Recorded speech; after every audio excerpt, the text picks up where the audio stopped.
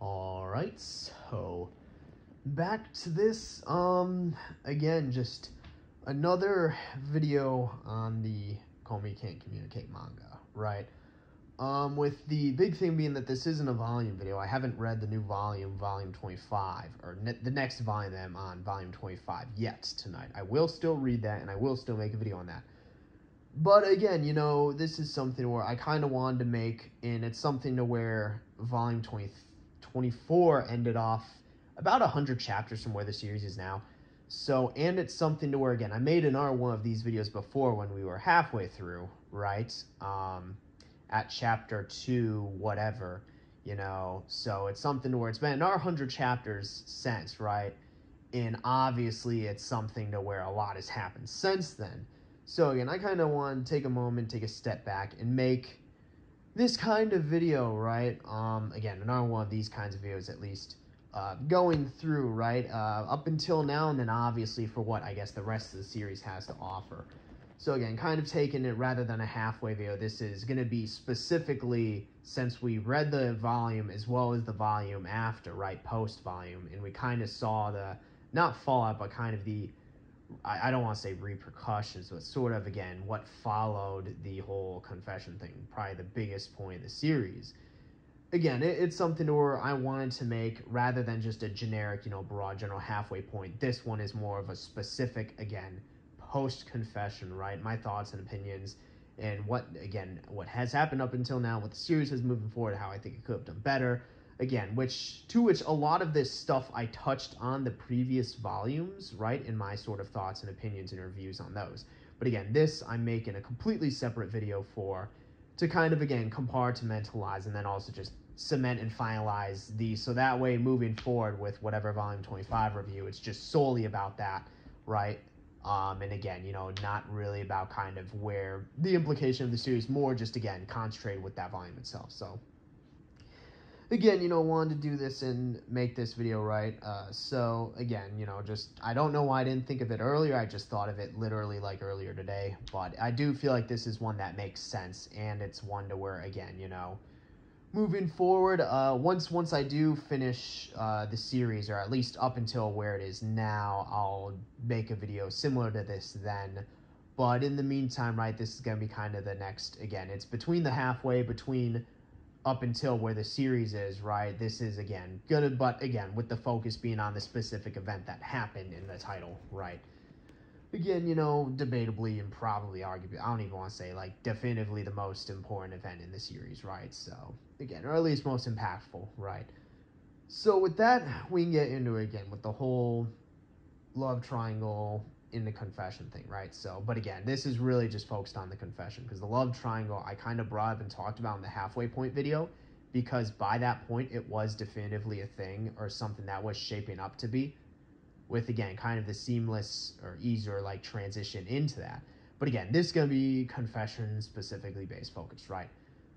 So there's that. So we'll kind of go over 3 different things. One, we'll go over the actual kind of confession, you know, how I think could have been better, and which is stuff I've talked about, right? Again, everything kind of leading into it, and then again onwards, right? Just kind of lots of stuff I've already been talking about before, like I'd mentioned, but again, just all in this one video. So with that, we can get into it. So as for the confession itself, right, again, biggest complaint I have with it, and probably biggest complaint I have with the series as a whole, it really should have been Komi being the one to confess to him. I have no idea. Like, again, it's something to where the more I think about it, the less I, like, understand why they didn't have her do it, especially due to the nature of the series as a whole, and again, kind of her place within it.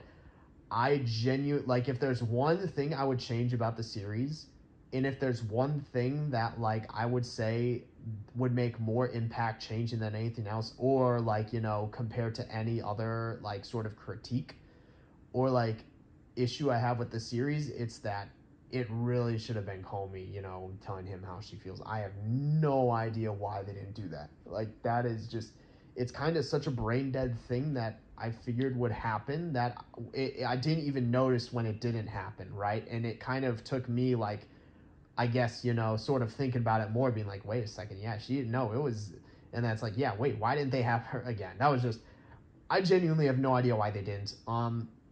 other than that, other complaints I have regarding that is because then again, it's something to where also I think the other kind of, besides the pacing being wonky, but that's more of a general broad thing again, and more of I guess the implication now that they're officially a thing that they can kind of let off the gas, ease off the pedal, right? And again, not focus or draw out some of these other interactions, given that there's no, again, that they are officially, again, but that's like more of something I'll talk about later on in this video moving forward.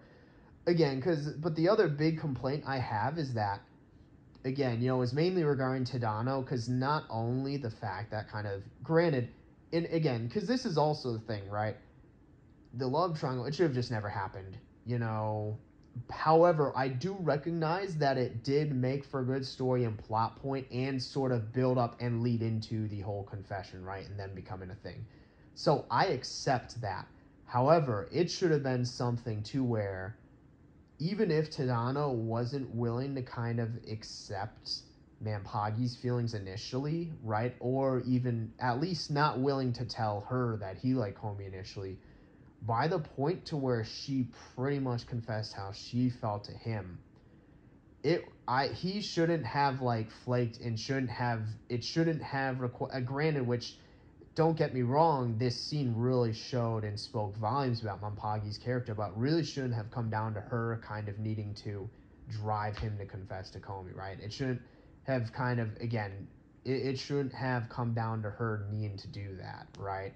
Like, it should have never been the case to where they would have potentially, like, gotten together, right? Like, which is where it was going, But again, she recognized that, but realized, like, again, like, even if they do, right, at the end of the day, where is his feelings really lie? And that's when she kind of pushed him to kind of, again, go confess to Komi. But what it really should have come down to, and again, the way this can tie into Komi's confession, right, is, it really should have been something to where, like, Mampagi would have, like, confessed to Adano. He said, and then, she's, like, waiting for a response, and he's like, he really should have said something like, like, Mampagi, you're, like, a wonderful person, right, and you deserve someone who's, and you definitely deserve someone who you can be with and will take care of you. And I'm extremely sorry for, leading you on by not telling you that I liked somebody else earlier, right? But again, like, at the end of the day, the person I'm feeling for is Komi. That should have been how that conversation went, right? And regardless of how you look at it, it's going to suck. But at the end of the day, like, if she's willing to, take the courage, and, what would you call it? Like, have the courage and, to speak to him and tell him how she feels, right? He should have the courage to be able to, like, be transparent and honest with her and shoot her down and, again, not lead her on that way. So it should have literally been, like, again, verbatim, he can say, like, you're a wonderful person. You deserve to have someone who will take care of you and, to be with and take care of you. And I'm sorry for leading you on. I truly do, like, apologize. But there is someone else I do like and have, like, feelings for. That's what he should have said. And then she could say something like, oh, if it's Komi, right? If it's Komi, why don't you tell her how you feel? And then that's when he can say, like, would that really be right? Like, it's not that I don't want to get with her or whatever, right? Or that I don't want to tell her how I feel, but because that's when he can say, he could have, a bombshell line from him would have been like, I know she has feelings and likes me in the same way I like her, which is why I want her to be the one to tell me, again, as just, I want her to be the one to tell me, so that, again, I want her to be the one to tell me, to have that confidence to do so, right, and not take that opportunity from her. That could have, imagine that was how that conversation went down. Like, verbatim what I just said, that could have been how that conversation went down. And all of a sudden, it would have made, like, a lot more sense, in terms of, like, again, I guess why Tadano wasn't exactly honest or transparent with her earlier. Again, why he hasn't told her how he felt, again. And then something to where then that could lead to Mampagi kind of going to, like, they could have kind of like a makeup, or not make out, But, like, they could, like, make up there, again, him really apologizing for kind of leading her on. But then Mampagi can go kind of convince Komi to tell Tadano how she feels. I mean, for fuck's sake, like, it was Valentine's Day, right? You know, when that scene happened. So that would have made perfect, like, sense, or, you know, would have been more perfect there in terms of Komi going, like, to tell him, right? And then that being something where he responds, like, excited and, like, happily saying, like, yes, you know, I've waited for you to, like, tell me this, you know, I like you as well. Like, literally something like that. And it would have been perfect. Granted, now I'm not saying what we got was bad. I just think, again, for me, the biggest, like, again, for me, the biggest thing is I have no idea, like, why they didn't have her do it due to the nature of the series as a whole. Because any other, you know, if it were just any normal, like, anime or series, right, then it wouldn't matter. But simply due to the nature of this series, right, I have no idea why they didn't have her do it. And again, it doesn't need to be this big thing or be this deep thing. I mean, I gave what would be decent dialogue and sequence of events for that. But just if what I said didn't happen, just if it were solely her telling him versus vice versa, I feel like the series would be, like, so much better. Like, it would be, because, again, that's kind of what it's all been building to, and then they would really capitalize off of that with the whole series thing, again, due to the nature of it. But, again, it's just one of those questions where it's like, I have no idea why they didn't do it that way. It seems like such a brain-dead, like, you know, just like it seems like such a brain-dead, like, common sense thing. I didn't even really notice until afterwards, but I don't know, you know. I felt like I've touched on that enough and got what I wanted to say out. But again, so that's kind of the big thing there. And then that also solves the whole question of why Tadano has kind of been leading Mampagi on. Because again, it's something there to where it's like, then he can, like, tell her that he's been waiting for, like, Komi to tell him, right? Or he doesn't want to take that opportunity from her. So, but again, you know, and then that would raise his character, but then also, you know, at the same time, still give, what would you call it, credit to Mampagi's character, because then she could go to Komi and help her out, right, and really kind of support her in that, since now she knows, right, but also, again, the fact that she had the courage to be honest and transparent with him, again, and that being reciprocated to her, so I feel like that's everything I wanted to talk about regarding the confession specifically. Now, as for other things that have happened, I mean, I think the whole, again, I do think Tadano not having a gift for White Day is pretty questionable. That's like, all right, dude, like, I mean, they were supposed to go on a date, but then he got kidnapped. I do think, I did like the interaction between him and her father, right? But that could have been its own separate thing. I do like that interaction, though, especially the part to where he's rambling on and he has a flashback of, like, you know, Shosuke and Komi not being interested, but then Tadano's, like, actually listening. I think that's a good scene. And then even for, like, the whole, like, Komi and Tadano, like, first date, like, I don't know why they didn't just have her, like, they did the whole shopping thing, but it would have made perfect sense for her to wear the white dress, right? Given, like, its symbolic nature and how he chose it out, and now this is the first time she's wearing it when they're, like, officially a thing. That would have made perfect sense, right?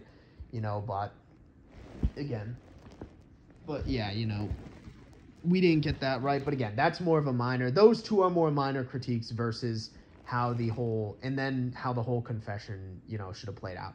The two things I do like, though, is I liked their Ferris wheel conversation regarding each of them having sort of feelings of self-doubt and not being confident enough in themselves to think they're good enough about the other. So them really kind of going over that there, and again, they hold hands afterwards, which is cute, right? But then again, you know, and then we see their conversation before the start of their third and final year of high school, which I also do like, that they kind of, again, had kind of a callback to their conversation at the end of the first year, right?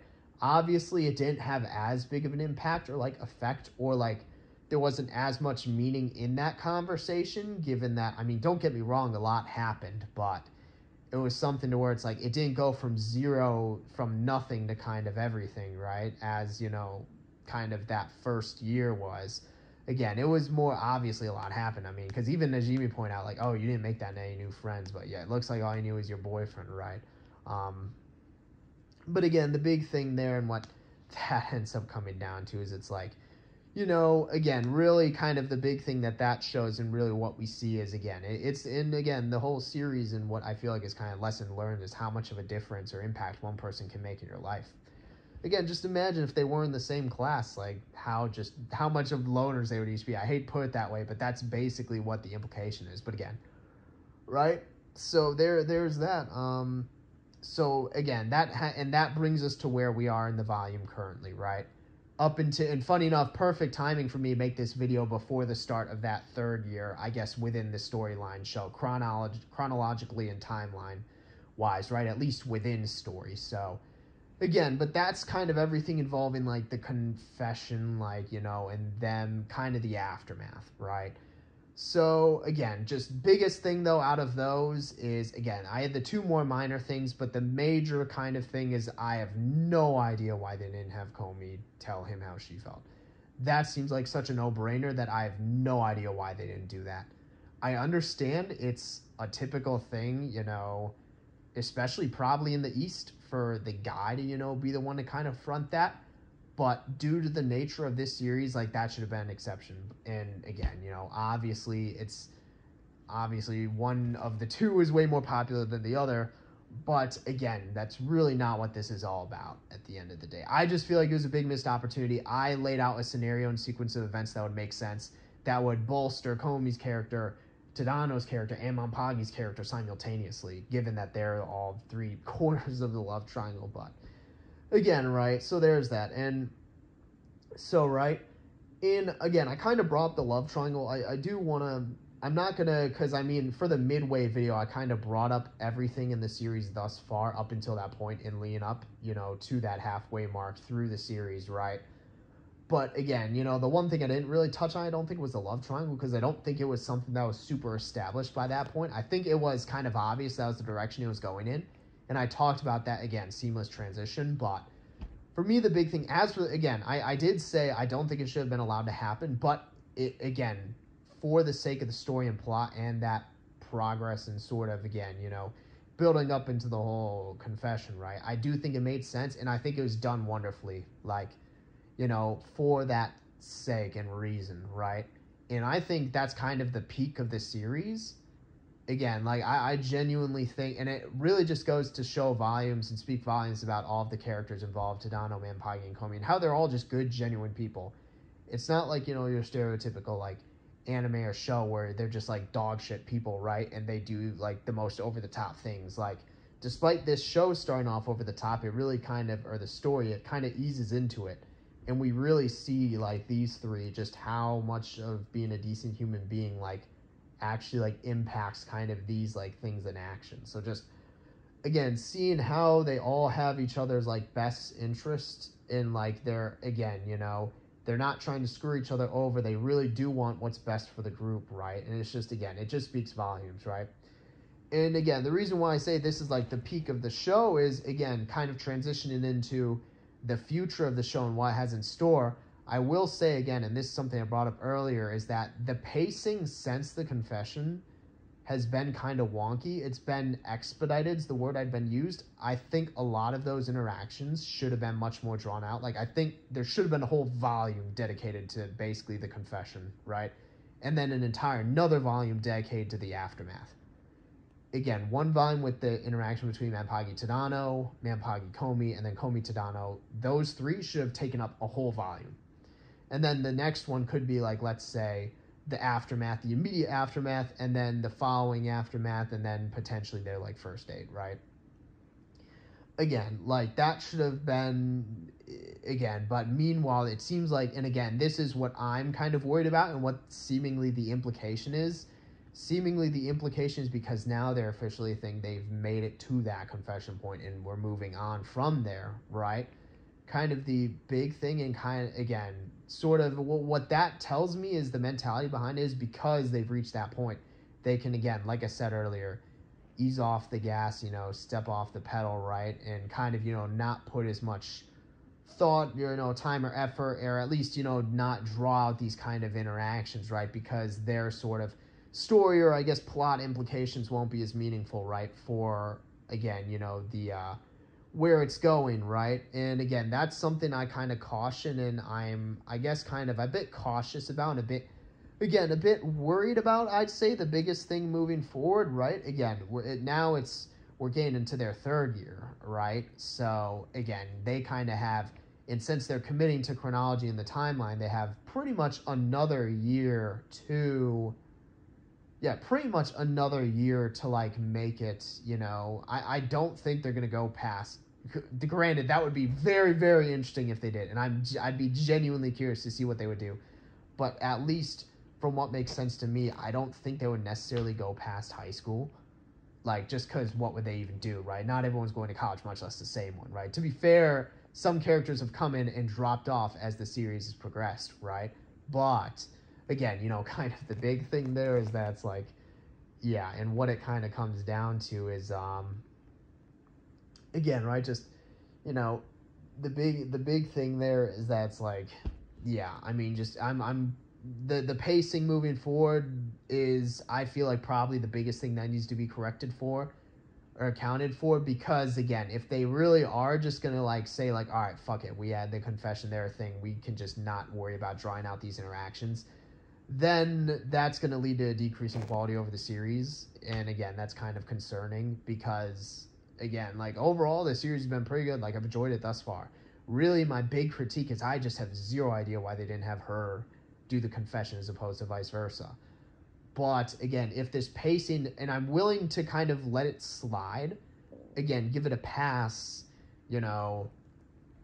immediately following the, again, the confession, right? Just because, they might have wanted to just push towards the end of that year and go through with whatever plans they have for the third year.